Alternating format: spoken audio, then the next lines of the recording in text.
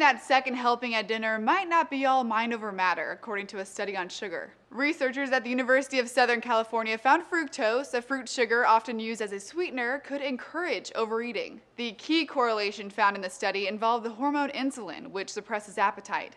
Essentially, ingesting higher amounts of fructose produced less insulin, and less insulin means less desire to put the fork down. To test this theory, the researchers pitted fructose against its sugary cousin, glucose, which triggers the production of insulin. Using a small sample of young adults, researchers gave participants drinks sweetened with either fructose or glucose. Then they showed the groups pictures of food, like chocolate cake.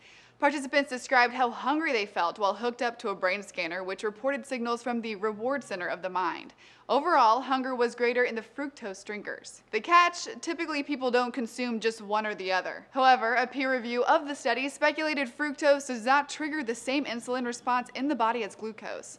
A poor response can lead to overeating, weight gain, heart problems, and more. So why does the food and beverage industry rely so heavily on fructose?